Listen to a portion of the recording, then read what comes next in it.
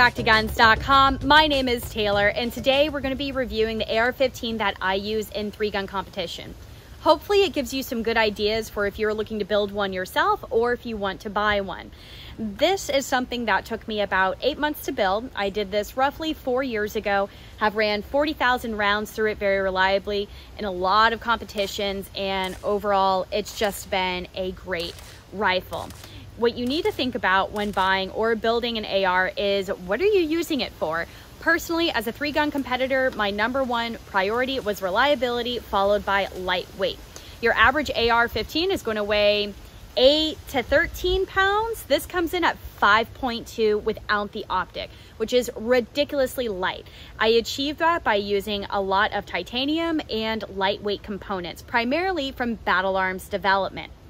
In here is the matched upper and lower billet set from Battle Arms development. Notice that there's a lot of milling in this upper and lower, which is taking away material, reducing weight, and having a matched set. Personally, it was important because I knew that they were going to fit perfect together and it was just going to work, that there weren't going to be any sort of issues. Coming off of it is the barrel. So this is the 16-inch barrel. It's the 223 Wild barrel from Battle Arms development. Now that is important to mention because 223 Wild allows you to shoot 223 and 5.56 safely. 5.56 has much higher pressure rating that is required, and 223 Wild addresses that. 16 inches for 3-gun is just a great size because it's short enough where you could get around a lot of obstacles without issue, but it's long enough to where you could really touch long range and still achieve good accuracy. At the end of the barrel is the DPMS Jerry Michelet comp. Originally on here was something much more expensive. It was a full titanium comp by V7, but it actually overcompensated on this particular firearm. I think part of that is because it's so lightweight, the comp just worked too well. The DPMS comp was super cheap and it works great. Moving into the rear of this rifle is the Saber stock from Battle Arms development. It is quite literally a buffer tube with an end plate.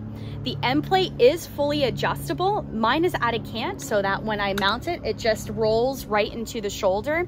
And inside of here is the silent capture system by JP Rifle. The silent capture system replaces that normal spring, which you will see inside of a buffer tube, with a captured spring, and it's fully adjustable. The tungsten weights on here allow you to tune the bolt carrier group to the bolt in the gun in order to achieve the best cycle that you want with this gas system. I tuned it when I built it and have not had to touch it since. The trigger is by Elf Tactical. This is actually their PCC trigger. The reason why I decided to use the PCC trigger on my AR platform for the 223 is because of the heavy hammer.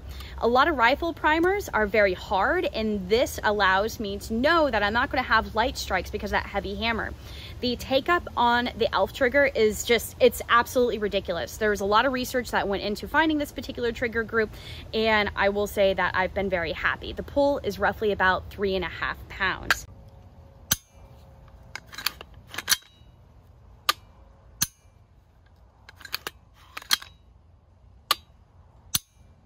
And before we forget, let's talk about the bolt carrier group.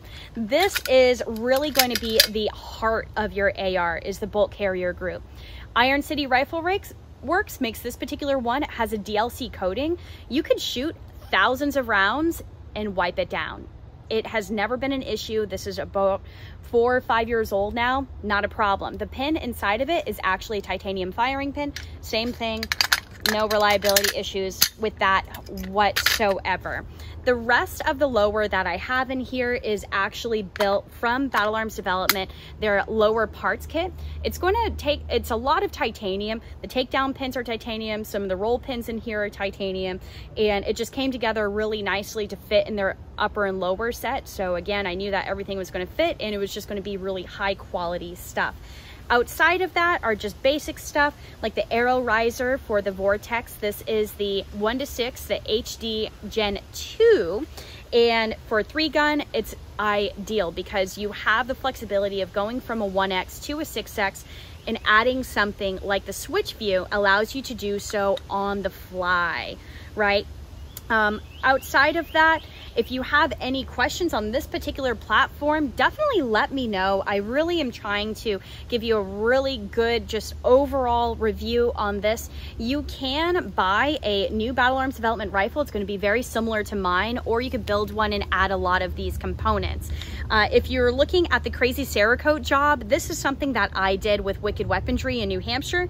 It was a custom Cerakote color that I had wanted, and obviously it looks awesome, but outside of that, it really came down to making sure that the actual rifle itself is taken care of. So I don't have to worry about rust, scratches, stuff like that. The coating takes care of it. But thank you so much for watching. Again, this rifle has seen about 40,000 rounds. It's been in 3-gun competitions all across the country, and overall has just been super reliable. So thank you. Please let us know if you have any questions. My name is Taylor with guns.com, and I will catch you guys next time.